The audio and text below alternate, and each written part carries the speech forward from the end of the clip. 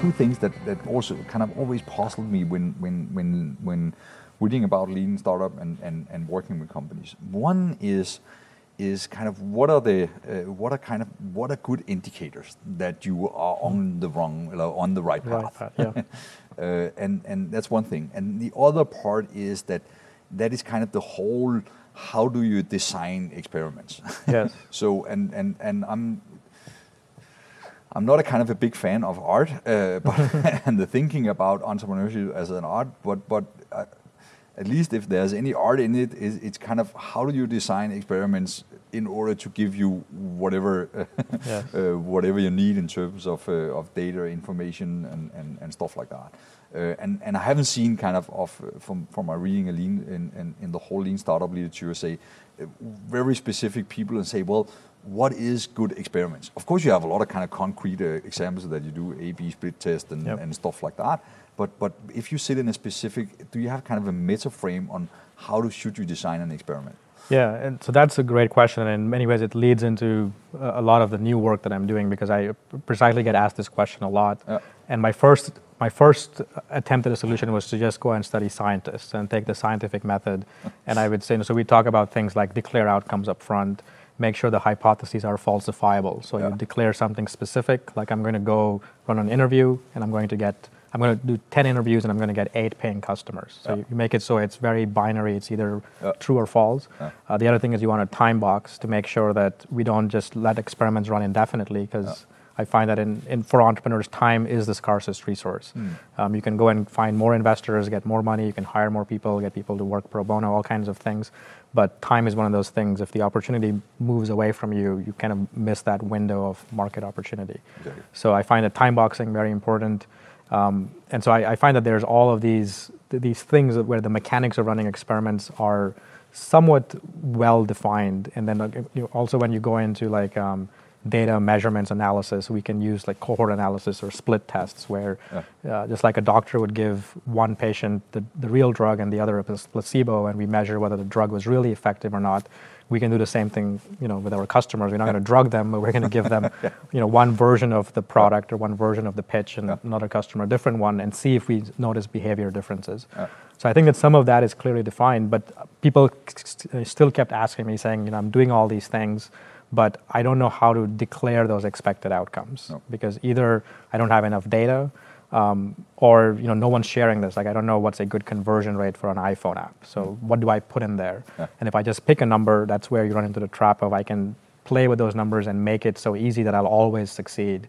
So if I go to my interviews and I say, okay, I just need 10 people to say yes, then I'll go and talk to people, and if I get them to sort of say yes, I can declare that a success. So that's where I went to saying, how do we really quantify these numbers? And I went back to the science world and said it can't just be running experiments. And we have this misguided notion, I feel, of what true science is about.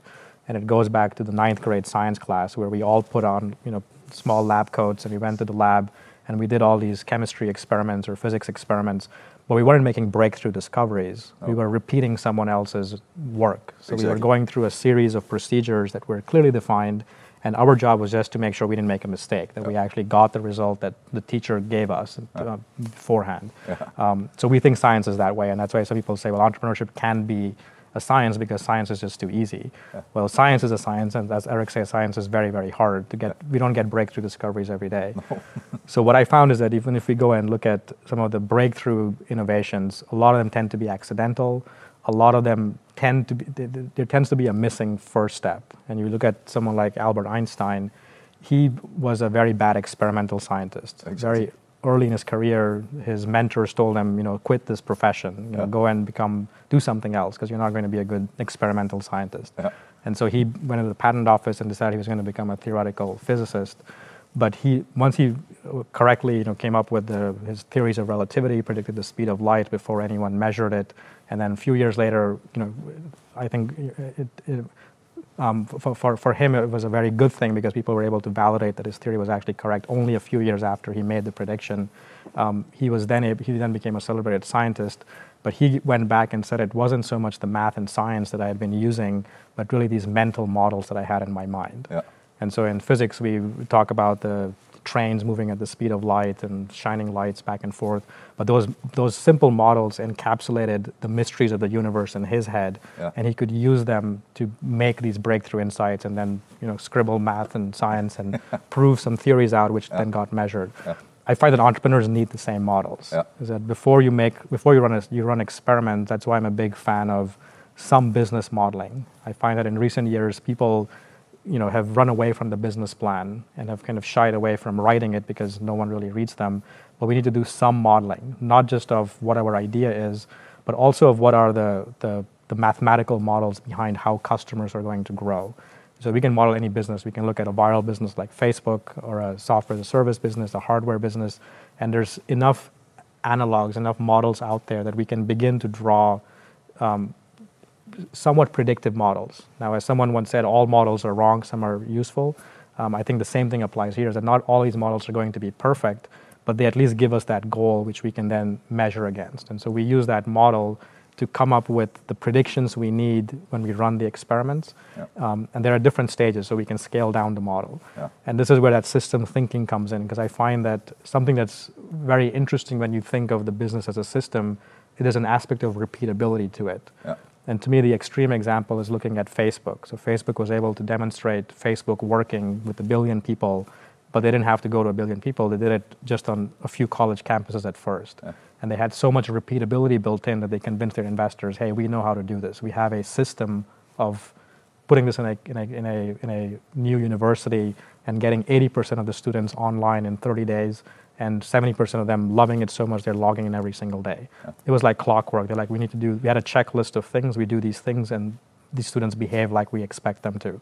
They went and repeated the same thing with companies and then convinced their investors, hey, this isn't just for students, this can work for anyone. And so then they had this huge valuation, and us on the outside were saying, what is Facebook giving these investors to get so much valuation? But it's just all that predictability built into it. Exactly. So in your mind, kind of what one of the things that they should be looking for is repeatability. Absolutely. And as you're saying, you may not need kind of 1,000 or 100,000 to say you can basically start seeing kind of these small signs with a fairly small group of people, potential customers, pilot projects and stuff like that. But you should look kind of for what is repeatable, so you don't kind of end up in a model said, well, I basically got 10 customers on board, but I customized both the story and my product and my service a little bit to all of them. And then you don't have kind of repeatability.